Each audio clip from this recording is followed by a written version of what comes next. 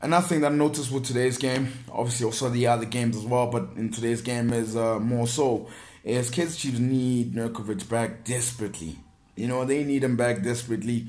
I'm not trying to say he's going to fix everything, but he's definitely a lot smarter going forward. He definitely can get the odd goal. He is a finisher. He was a top goal scorer last season, and they desperately need him to come back. And he's got a mentality as well of always just never saying die attitude and sort of that stuff. And the thing is, Gavin had also mentioned that he's going to be out for a while, so this team is going to suffer for quite a bit because I watched them against Orlando Pirates today, and Orlando Pirates are just far better. They're just far better. Man on man, they're far better. They have more of a strategy. They are up for the game. Kaizer Chiefs did absolutely nothing to show anything that they deserve to be in the final. Anything. And in both legs, never mind just this one. In both legs, they showed nothing to prove that they deserve to be in the final and all that stuff.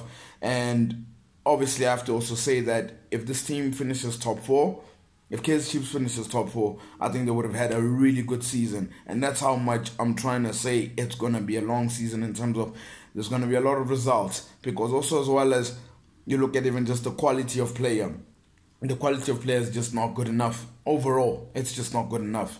If you're being very honest, it's really not just good. It's not good enough. But obviously, Gavin didn't have the transfer ban. There's no way he could have added to this team or anything like that. And this is what he has to work with. But I just really hope the Amakhosi Nation are hearing me out at the back. Even you guys at the back, I hope you guys are hearing me out that it's going to be a long season and prepare yourselves. But this was coming and all that stuff. But this team desperately needs Nurkovic back.